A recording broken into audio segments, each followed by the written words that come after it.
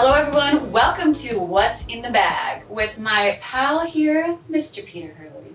What's happening? I am here at Photoshop World with you, and I get to see you. This is what's happening. I know, that is cool. I love it. Well, and we've got something that's just, this is total geek talk. I mean, yesterday we were on the podcast, but today we're talking about gear. I love talking about gear. You like gear? I love gear. Okay. I'm a gear junkie. I have issues with gear. You do? I've always had issues with gear. Yes, I would say that. You're a geek. Okay. I'd say there's two things I spend money on.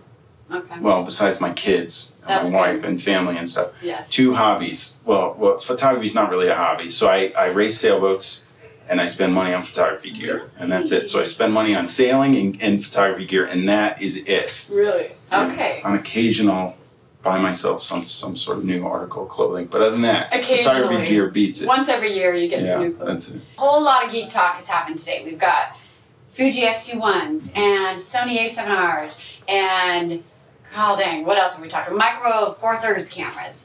Have you touched those at all? I had an x100 for a little while. Did you? And it just, and then I liked it, and then I had the x100s, and both the x100 and you can edit this out if you need to.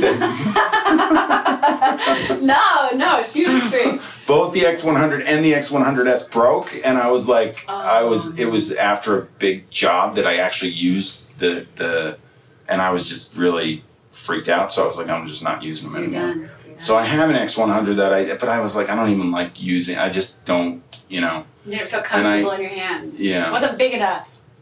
Right? It wasn't my thing. So, but now, I mean, I've seen the Sony and the, I mean, I just don't have that,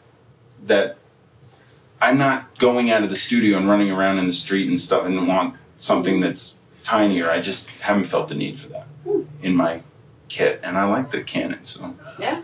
I don't mind carrying it around. That's awesome. It'd be good. Well, not everyone can afford everything that Peter has in his bag, so definitely check out lensrentals.com and put some, add some things to your arsenal and check these things out. You can try before you buy.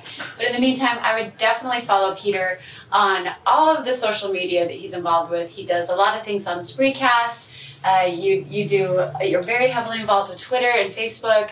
So definitely check out peterhurley.com and everything that he's involved with. Peter, thank you so much. Thank you. Can I say one more thing? Sure. Guys, whatever you do, have backup.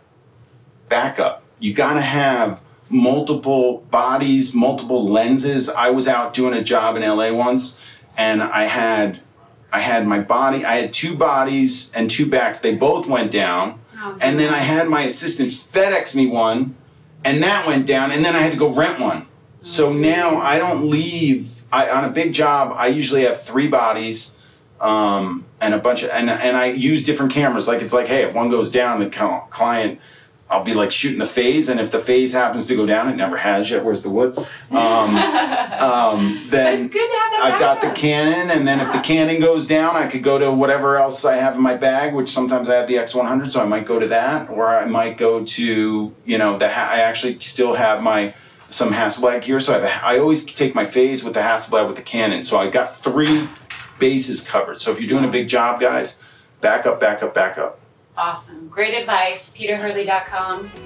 Boom. Thank you, Peter. Thank you.